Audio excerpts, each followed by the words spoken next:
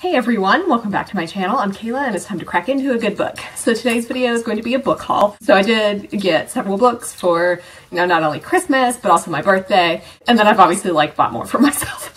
We'll do a couple of non-book but bookish related things first. Nikki from Books and Lemon Squash bought me this cute little pen. Hopefully you'll be able to see that. Princess Leia reading a book, and I was like, I found this on Amazon and put it on my wish list because I thought it was absolutely adorable, and Nikki bought it for me for my birthday, so that was very sweet of her, but I just absolutely love this.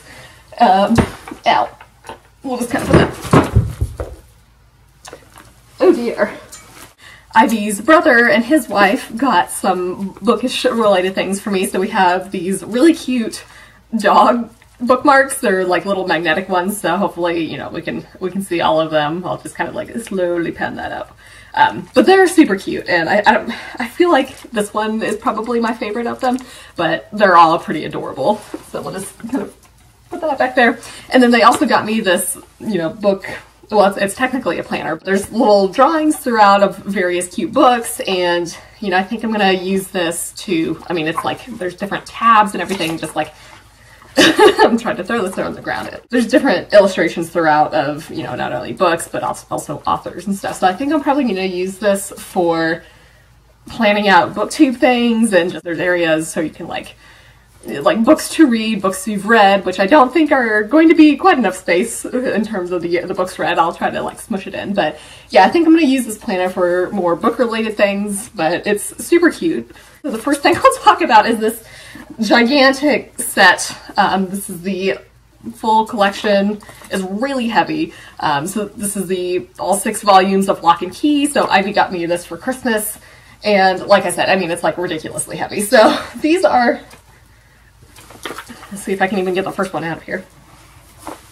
So we'll pull the first volume out so I don't have to hold all of this, but this is obviously a graphic novel series by Joe Hill, and I don't know that much about it other than there's some siblings and some sort of mansion that has different doors to different realities or something like that. It mentions here this key house. This is the mansion with fantastic doors that transform all who dare walk through them, and home to a hate-filled and relentless creature that will not rest until it forces open the most terrible door of them all. So I've heard good things about this in general. I have heard it's pretty dark and brutal, but I'm really excited to read it, and I've been meaning to watch the show for a while, so I definitely want to read this first before getting into that. I think most of these other gifts are fantasy, so we'll dive into that. The first one I'll talk about is The Invasion of the Tearling by Erika Johansen. So this was a gift from Lena, from Sufficiently Advanced Lena, for my birthday, and this is the second novel, I guess, in the Tearling series, so I'm super excited to continue it. Kat from Brews and Reviews and I read the first one in November or December or something like that, and really enjoyed it, so I think we both want to continue the series while it's still kind of fresh in our minds, and I believe Lena said that the second one is her favorite. So this is actually interesting because I had thought it was just a high fantasy, but it seems, based on the first one, to be kind of it's set in our world, so it's, I guess, an urban fantasy, but it's different from a lot of urban fantasies that I've read. So here we have our queen, Kelsey, who is basically having to deal with an invasion of her country from this Red Queen, who is this kind of evil sorceress. And I guess, Kelsey develops a mysterious connection to a time before the crossing. That sounds really interesting. So maybe we'll learn more about what has actually happened to this world, and because it does mention things, Britain and America, something like that. It's a dystopian future of sorts. But yeah, definitely excited to continue this series. The next one I'll talk about is The Archive of the Forgotten by A.J. Hackwith. So this was a Christmas present, I think, from my parents. I'm trying to remember. And this is the second book in this series, and it's an urban fantasy series where we've got this library of the unwritten in hell. Unwritten books just kind of reside there, and characters from those books can sometimes come to life, and that's a bad thing. So in this particular one, we have these books starting to leak a strange ink, and one of our main characters, Claire, is just realizing, there's more challenges within the library that she must deal with. So we also have Brevity, who is a former muse, and I guess Brevity and Claire are kind of at odds with how to treat this. Some of our other characters are searching other realms for the mythical origins of unwritten books, but time is running out. So I really liked the first one, and it's just, I just really want to continue on with the series. There were a lot of really interesting ideas and sort of like a found family aspect. The next book I'll talk about is Blood Heir by Ilona Andrews, and this was a birthday present from Kat from Prison Reviews. So this is set in the Kate Daniels world, which is an urban fantasy that's in Atlanta, and it's kind of like the post-apocalyptic sort of setting, and you have like waves of technology and magic. And obviously, like during like magic waves, technology doesn't work. So it's a really interesting series and setting. And I really loved the Kate Daniels series. So this one follows Julie, who was Kate Daniels' ward. And Julie has left Atlanta 8 years ago, and now she's back, calling herself Aurelia Ryder. And she's trying to protect the family she's left behind. An ancient power is stalking her adopted mother, Kate Daniels. It's apparently leaving behind a string of horrifying murders. And basically, she is like trying to keep her identity under wraps, and she's trying to solve these murders and prevent a prophecy from being fulfilled. But it's like she expected danger, but she never anticipated that the only man she ever loved could threaten everything. So I'm very excited to read this book. What's really cool is Julie has basically an ability to see like the colors of different magic and know like what kind of entity those are coming from, like whether it's like a god magic or, a shifter or vampire, stuff like that. The next book I'll talk about is Lore by Alexandra Bracken. So this was a birthday present from Anna Francesca, and ooh, things are falling out. So this, I think, is an urban fantasy. And so it's like every 7 years the Agon begins, and as punishment for a past rebellion, 9 Greek gods are forced to walk the earth as mortals, and they're like being hunted, essentially. So Lord Perseus fled this brutal world and turned her back on the hunt's promises of eternal glory after her family was murdered by a rival line. And so basically, I guess the next hunt is in New York City, and 2 participants are seeking her out. A childhood friend who Lore thought was dead, and Athena, who was obviously one of the last original gods, who's gravely wounded. So they're basically trying to form an alliance against their mutual enemy and a way to leave this Agon thing behind forever. I feel like I've seen more mixed reviews of it, but it's still like a premise I'm really interested in. I obviously love urban fantasy, and I really like that this is like some sort of Greek mythology. I don't know if it's necessarily a retelling, but it's somehow involving Greek mythology, and like I've kind of mentioned before on my channel, I really love books that involve, the gods or mythology in some nature. The next one I'll talk about is Fangs by Sarah Andersen. This was a birthday present from Stephanie from Miss Richards Reads. This is a cloth bound cover, and I made the mistake of like opening the box on the ground, so now it's just covered in Sigma's hair.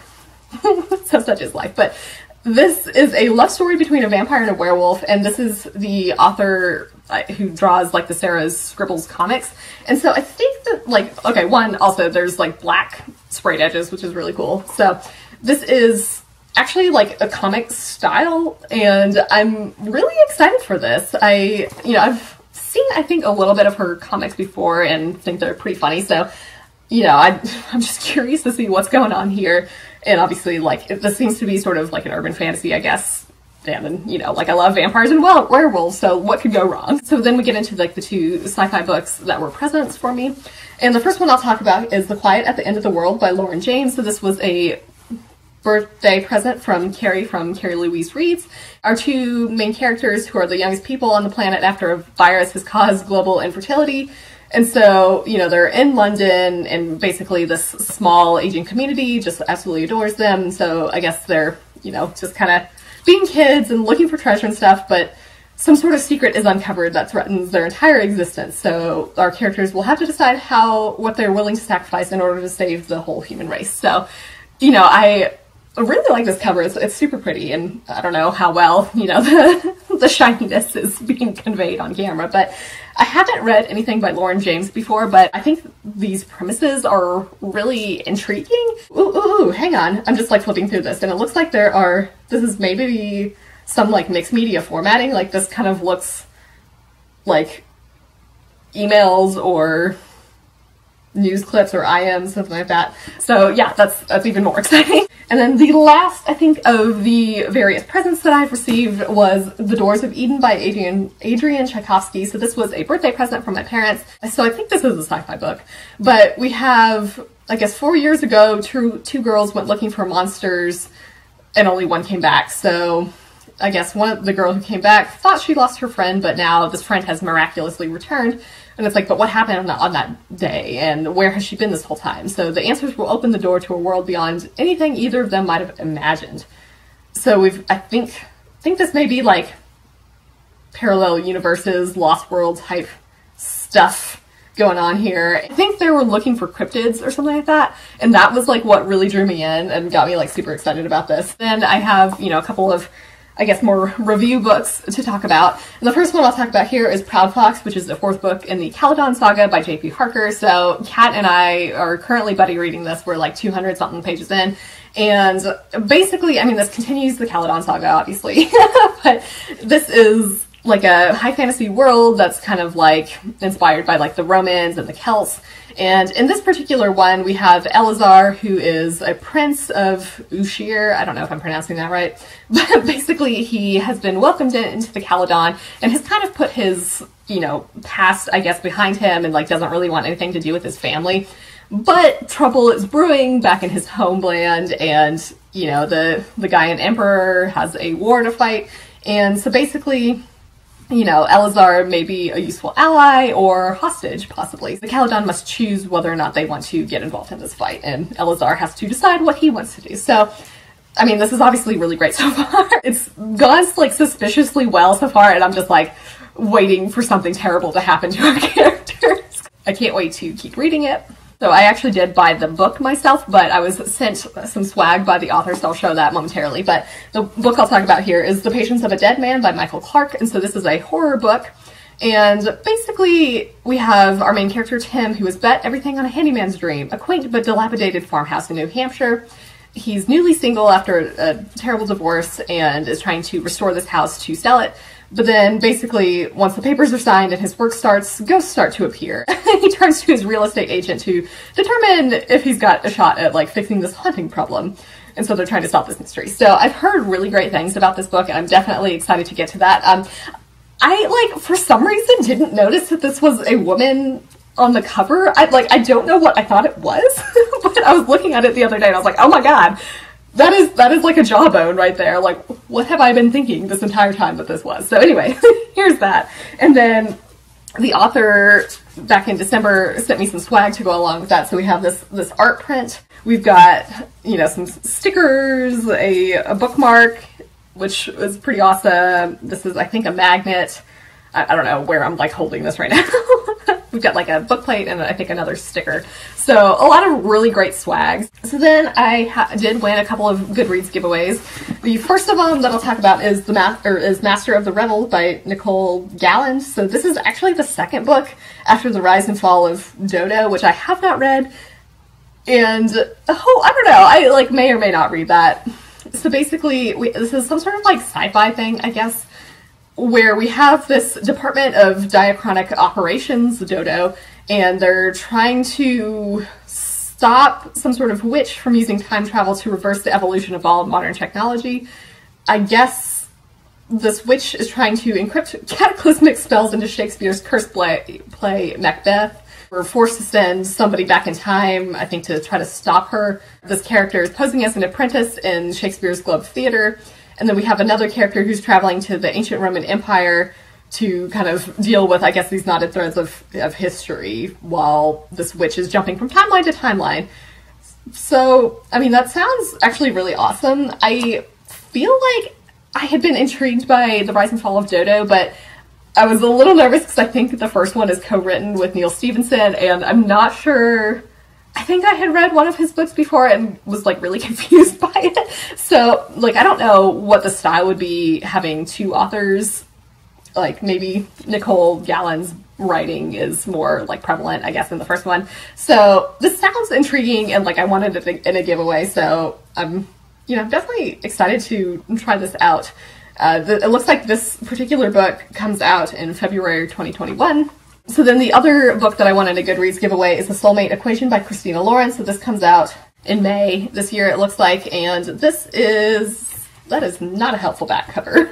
This is obviously a romance, and it looks like we have a single mom who is a data and statistics wizard. That is very exciting. She has a 7-year-old daughter, and she's kind of been left behind too often to be comfortable like letting anyone in and dating anyone. She hears about Genetic Ally, which is a new DNA-based matchmaking company that's predicted to change dating forever. So then, you know, she's like really comfortable with this idea because it uses like numbers and DNA. So she's like, I understand this, but until, you know, I guess her test shows an unheard of 98% compatibility with another subject, one of the founders of this company. But she already knows this guy. So I guess she's like, how could this be my soulmate? Because he's like super stuck up and stubborn. So then they're like, get to know him and we'll pay you. So she's like, okay, sure. There may be more to the scientist and the science behind a soulmate than she thought. So I've really enjoyed Christina Lauren's writing before. It's a writing duo, and their writing tends to be just really funny, and I generally really enjoy the romance. So I was super excited to, you know, win this in a giveaway. So I think the first set of books I'll talk about are actually used books that I bought from my library. They have like a Friends the bookstore type thing, and they have like this online bookstore, which is awesome, but all proceeds go to, you know, directly help the library. So like I really like that, and I was super excited to see all of these books on here because a lot of them are more recent and definitely ones that I'm interested in reading. We have 2 sci-fi books. The first one is The Space Between Worlds by Micaiah Johnson. So like I'm a little bummed honestly that this is a book of the month edition, but again, like it was like $7, so you know, whatever. So this book involves multiverse travel, and basically, you know, people can't visit worlds where their counterpart in this like, you know, alternate reality or whatever is alive. But Kara, our main character, I think has, you know, died in 372 of these universes, so she can travel around quite a bit. But I guess on one particular Earth, she survived and has been identified as an outlier and a perfect candidate for multiverse travel. She works with her handler to collect off-world data for this institute. And basically, one of her 8 remaining doppelgangers dies under mysterious circumstances, and so she's plunged into a new world with an old secret and what she discovers will connect her past and future in ways she couldn't have imagined. And there's some sort of plot that endangers not only the world, but the entire multiverse. I've heard, you know, pretty good things about this in general. Like, I remember Amber from Books of Amber saying something along the lines of like, does it really make sense to have just like a limited number of multiverses? Each decision should spawn like an infinite number of multiverses, you would think, but that doesn't seem to be the case here. So I'm really curious to see just what is going on here, but you know, I think in general people tend to like this, and I've been wanting to read it for a while. And then the other sci-fi book I brought from them was The Warehouse by Rob Hart. So this seems to be like, we have Cloud, which is a giant tech company that's eaten much of the American economy. It has a lot of vast warehouses, there's a bland chain store life of gleaming entertainment halls. It doesn't seem too bad, but I guess we have one character who's infiltrating Cloud to try to ferret out the company's secrets. As the truth about this company unfolds, this character has to gamble everything on a desperate scheme to risk the lives of her and this other character who works for this tech company. They'll learn how far the company will go to make the world a better place. So it seems to be like a sci-fi thriller about what happens when Big Brother meets Big Business and who will pay the ultimate price. So I think I've heard Scott from Book Invasion talk about this, and I think he gave it like 4 stars, something like that. So it's not one that I tend to hear about all that often, but it seems, you know, pretty interesting, and it seems like Cloud is kind of like an analog of Amazon. So I'm curious to see how this idea is explored. So then I have 3 thrillers that I bought from the library, and the first of them is Force of Nature by Jane Harper. So this is the second book in, I think, this Aaron Falk series, and I do have the first one that I haven't read, but, you know, I'm assuming that I'm going to like it because I know Amber from Books of Amber really loves it, and we tend to have similar tastes, so, you know, I'm assuming I'll enjoy it. But this is a thriller that takes place in Australia, I believe, and we have 4 colleagues going on a corporate retreat to the wilderness. One of them doesn't come back out, and each of her companions tells a slightly different story about what happened. So Aaron Falk, who's the federal agent, is like really interested in what happened to this missing hiker because she is the whistleblower in his latest case, and she is supposed to help him bring down the company she works for and the people she works with. So I guess he discovers secrets lying in the mountains, and there's like this obviously tangled web of personal and professional friendship, suspicion, and betrayal among the hikers. But does it lead to murder? So I'm definitely excited to read this, and you know, like I have now 3 books by Jane Harper that I need to read. The next book I'll talk about is The End of Her by Shari Lapena. There's like dog hair floating around. So this, we have a set of parents who are adjusting to life with their colicky twin girls. So the mom, Stephanie, is struggling with the disorientation of sleep deprivation, but she's like, yeah, this is, you know, everything I wanted now. But then a woman from her husband's past appears and makes a disturbing accusation. His first wife's death, he claims, was an accident, but now this woman is claiming it was murder. So he insists he's innocent, but this woman knows things about Patrick that makes Stephanie, this mother, begin to question her husband, and so she's not really sure what to believe. I've read one book, I think, by Shari Lapena before, and I think it was an Unexpected Guest, something like that. It was like a kind of closed circle murder mystery, I think, that took place in the winter from what I remember, but I enjoyed it, and I did find more of her books from, I think, a used bookstore that I traded in for credit. So it, like, her writing definitely works for me, and I was excited to see this one on my library's website because this just came out, I think, in the summer of 2020. And then the last of these books that I'll talk about is The Girl from Willow Hills by Megan Miranda. This also just recently came out in 2020, and this is obviously a thriller, and I've read several books by Megan Miranda and generally enjoy her writing, so I was very excited to see this. Looks like Arden was 6 years old when she was swept away while sleepwalking during a rainstorm. She was found alive, clinging to a storm drain, and so like this, her story has kind of become, you know, like pretty famous. Her mom wrote a book about this, and, you know, as soon as she was old enough, Arden changed her name and disappeared from the public eye. But as the 20th anniversary of the rescue is approaching, and so the media has kind of renewed its interest in her, and so she thinks that she's being watched and starts sleepwalking again. And then late one night, she jolts awake in her yard, only to find at her feet the corpse of a man she knows from her previous life. And so it's like she's going to become the center of the story once again. So I feel like I've heard pretty good things about this in general, and it seems like a really intriguing premise. So I'm excited to get to it. So then we get into other books that I've bought. A lot of these, you know, I had like gift cards and stuff for my birthday, so, and Christmas, I think. So we'll get into some of these. We'll start, I think, with the 2 more horror-related books first. So the first one we'll talk about is The Half Killed by Quenby Olson. I have seen a lot of really great reviews about this for years, particularly on the fantasy subreddit. So this is actually more of like, I think, Victorian fantasy / horror, but I think the author has recently had some health troubles with her family, and so, you know, it's like every dollar certainly helps. Dorothea, our main character, has no wish to renew contact with what lies beyond the veil. I guess after an attempt to take her own life, she's retired into seclusion, but she's drawn back into a world that she really wants nothing to do with. And so she's sought out by this guy who wants her help in discovering who's behind the gruesome murder of a young woman, but the manner of death is all too familiar to Dorothea, and so she thinks that something terrible is about to unleash itself on London. So she's risking her life and her sanity to try to save people who are oblivious to this threat, and it forces her into a confrontation with her own past and tests her ability to shape events beyond her control.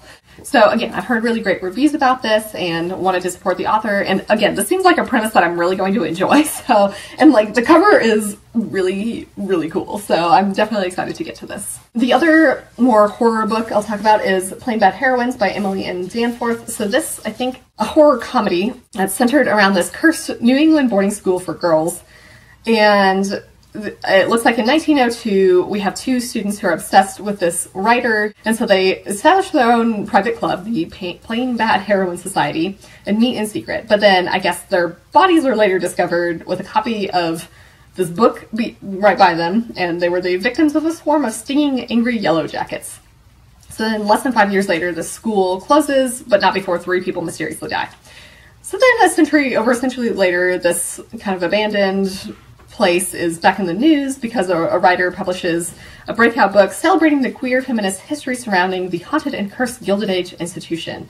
And this inspires a horror film adaptation. I think once they like start filming, you know, the past and present become grimly untangled, and there's some sort of curse. But I think there are illustrations maybe throughout here. And I've generally heard pretty good things about it, and I'm like definitely intrigued by this like horror comedy premise. We'll get into the sci-fi books, and the first book I'll talk about here is Sphere by Michael Crichton.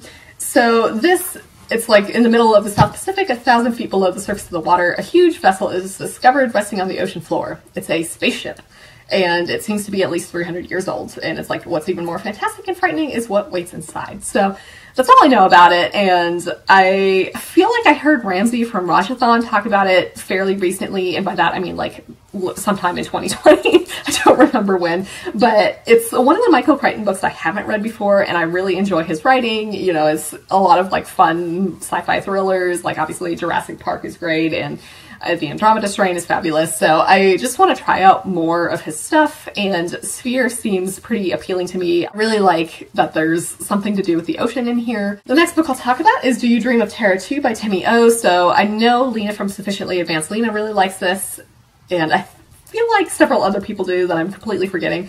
But basically, I think this is more character-driven sci-fi, but we have, you know, over a century ago, an astronomer discovered an Earth-like planet orbiting a nearby star. Today, 10 astronauts are leaving everything behind to find it. 4 are veterans of the 20th century space race, and 6 are teenagers who've been training for this mission most of their lives.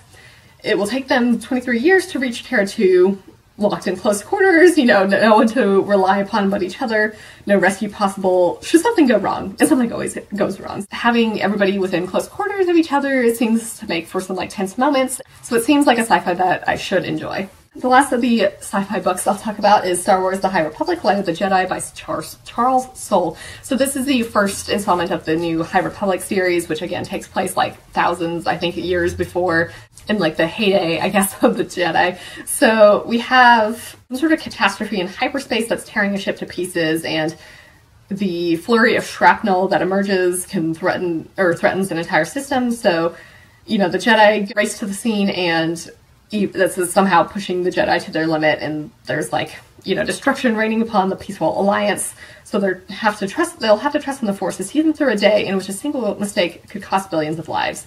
Something truly deadly is also growing beyond the boundary of the Republic, and there's like some sinister things happening. So I'm assuming that's probably the Sith, but you know, I really enjoy Star Wars. I'm excited for this new era, and like, you know, very curious to see what all they're going to do here. I do enjoy, you know, the Jedi, so I'm like super excited to read something that like really features them. And I've heard that this one has almost more of a thriller feel to it, so I'm like super curious to see how that goes. Then we'll get to the fantasy portion of this, and the first book I'll talk about here is Grave War by Kalena Price. So this is, I'm not exactly sure what entry in the Alex Craft series. It's an urban fantasy series, and our main character Alex can basically like communicate with the dead and interrogate them to like figure out why they've died. So here she's forged a truce with the world of fairy and is trying to live just like a normal life, but you know, it's like safe to say that stepping up as the lead investigator for the Fae Investigation Bureau was not a career path she ever anticipated taking.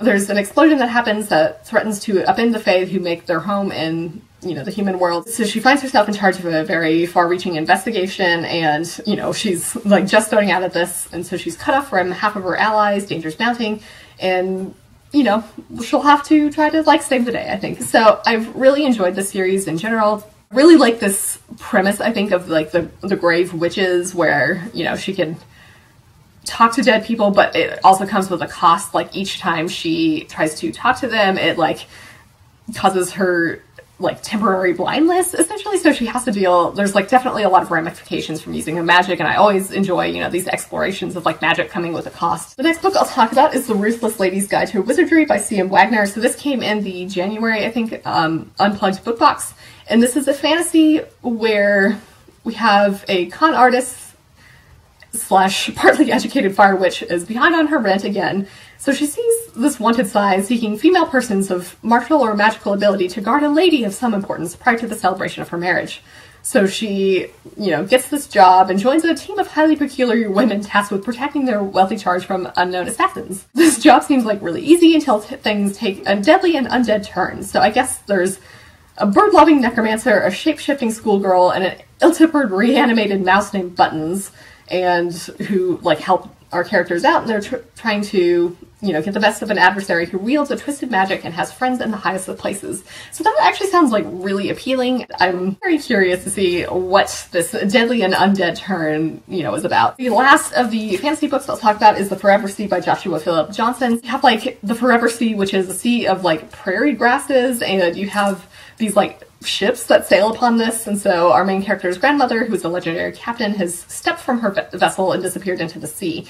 And there's like something that waiting in the depths that this grandmother has like set out to find. So our main character, you know, is dealing with a water war simmering below the surface of two cultures, like a mythic pirate city, battles against beasts of the deep driven to the brink of madness, and the elusive promise of a world below the waves. So I was like very intrigued by this whole premise of a grass sea, essentially, and I'm, you know, like I'm really hoping that we're gonna get awesome like grass creatures. Like I talked to a cat about this, and she's like, wouldn't it be cool if there's like a, you know, a grass kraken? So yeah, like, yeah, that would be awesome. I'm really hoping that that's the case.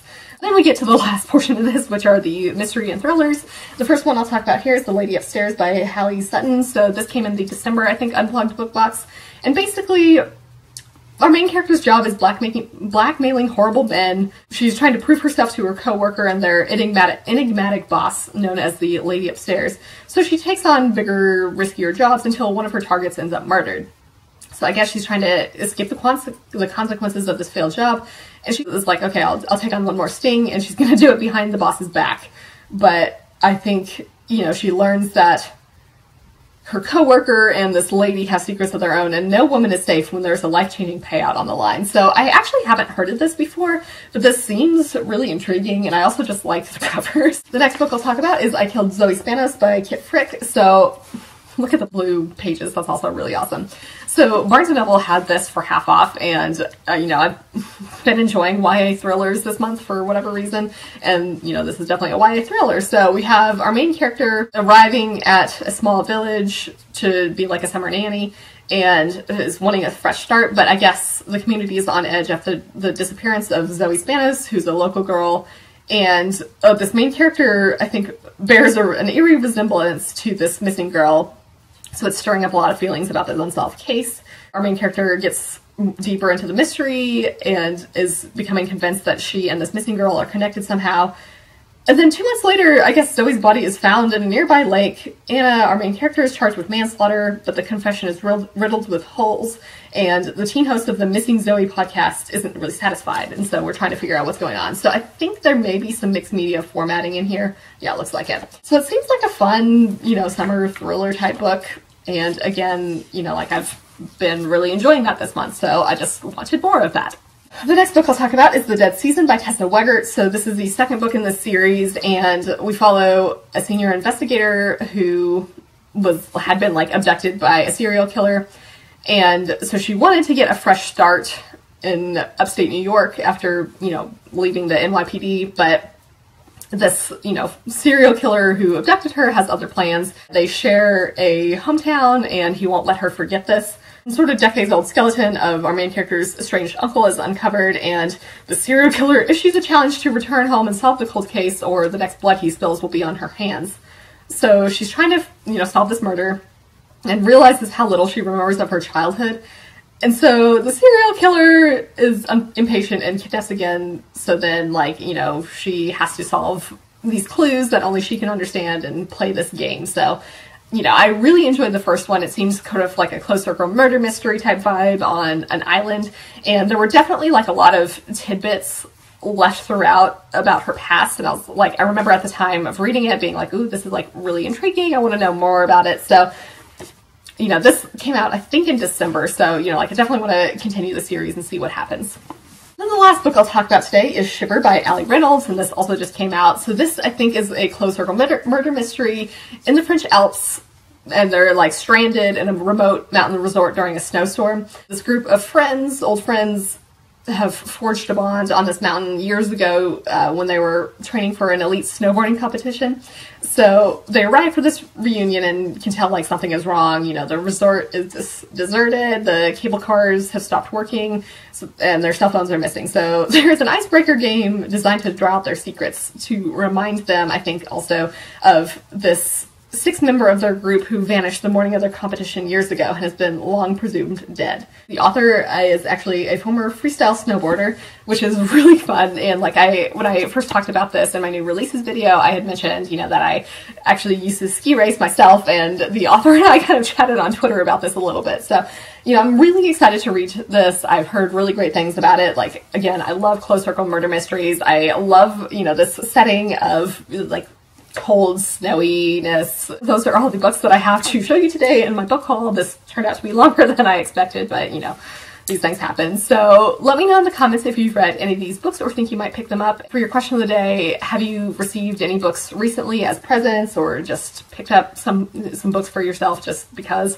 I do have a Discord channel if you want to join that. The link is in the description below. I hope you're all having an excellent day and are reading something awesome. If you enjoyed this video, feel free to give it a big thumbs up, as that would certainly help me out. But with that, I think I'm going to wrap it up here and see you in the next one.